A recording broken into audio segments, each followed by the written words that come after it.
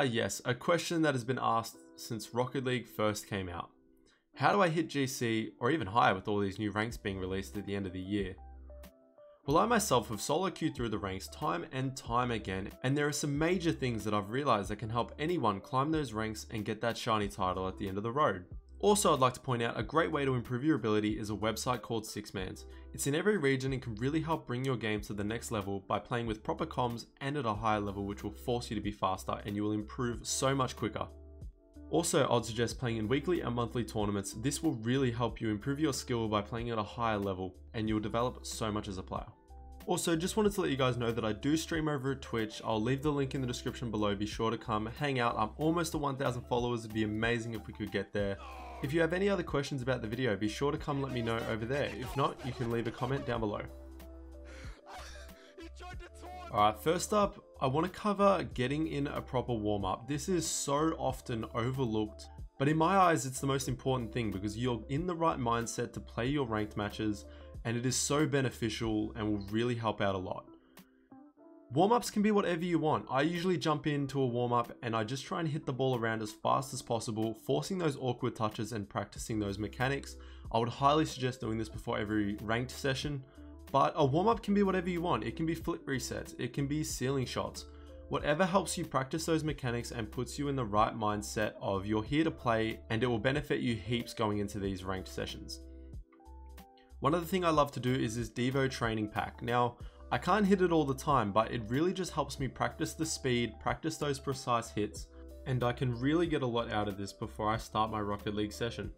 I would highly recommend jumping into the Devo training pack. If you want to see what training pack it is, be sure to stop the video and the code will be right there. Another one I love is this fast aerials. This really helps me practice those fast aerials that I need to get up to the ball in time and really helps me warm up. I would highly suggest doing this one and just try different things with it and try and find the fastest way to get to the ball. Now, if you are on PC, make sure you're taking advantage of these workshop maps. You've probably seen so many pros do this one, and it is the best one to practice that ball control, especially for ones and dribbling. I always just try and run through the course, get a flick at the end, and just try and beat my previous time. I usually spend 10 or 15 minutes on this. Another really good one is this boomer mode practice. I just hit normal and it really helps practice those power shots, which I'll talk later in the video, and helps you get that accuracy. I would highly recommend checking this one out and doing it before every rank session. Alright, next up here we have play patiently. Now this is a huge one, especially when you're solo queuing. As you can see here, I delayed my challenge, waited for the opponents to hit the ball directly to me, and I have so much space to work with because I just played patiently. The amount of times your opponents will throw the ball away is astounding in this game mode. As you can see here in this game, I had two teammates that were pushing up the field a lot more, so I made sure that I took the role as third man and I was there to support. Whenever I pushed up and whenever I went for a challenge, I made sure there was someone behind me to back me up, because that is the easiest way to stop those double commits and triple commits. When your opponents make a mistake, make sure to capitalize on it. Those are some great opportunities to score.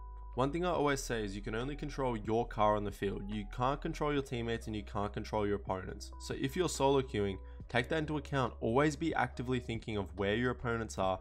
As you can see there, my teammate went for the ball. I was aware of it, so I stayed back to stop at that double commit, and in turn, I managed to get a save. Make sure you're always actively thinking about where everyone is on the pitch, where you should be, and try and play accordingly to that. And hopefully you can find yourself climbing those ranks. Alright, next up we have power shots, which is a huge thing when you're trying to climb those ranks and get that shiny title.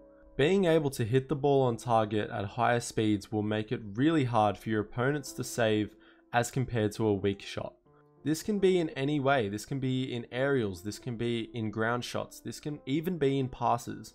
Being able to snipe your teammates on the head will make it so much easier and bring the pace of the game a lot higher.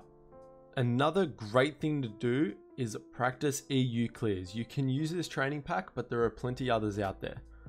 All you want to do is wait for the ball to just hit the backboard and hit it with as much power as possible. This is called an EU clear, and it is so beneficial when bringing the attack back onto your opponents and applying that pressure. And as I said before, this workshop map is perfect for practicing with that power and that accuracy and putting them both into one. Alright, next up, which is the most important one, is do not rotate ball side. I guarantee you so many of you probably do this every game without realizing it, and it is one of the biggest things that can change the entire way you play.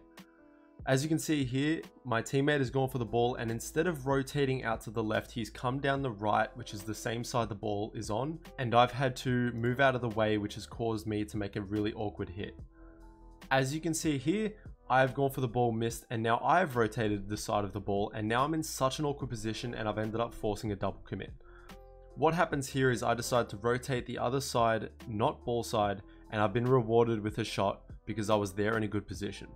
Another huge one that you can do to self-improve is to watch your own replays. So if you go to extra, replays, pick any one that you've saved that you think you might not have played well, or something might have happened that you want to see how you should have approached it. Make sure you go in it, watch the replay from your perspective, and you can really start to see where your problems are occurring and ways that you can fix it. It's the easiest way to self-improve. Look out for so many things of when you could have gone for the ball, when you decided to express back for full boost. So many things that occur each game, and this is the best way to look at it and to be very objective. Be very harsh on yourself. This is something that if you're self-evaluating through a replay, make sure you are harsh on yourself. Make sure leading up to every goal, you can see what you could have done better. This is the best way that you're going to be able to improve by yourself. One more thing you can do is watch pro matches. Now, as obvious as it sounds, they're there for a reason. There's some great things you can learn off them and try to incorporate into your own game.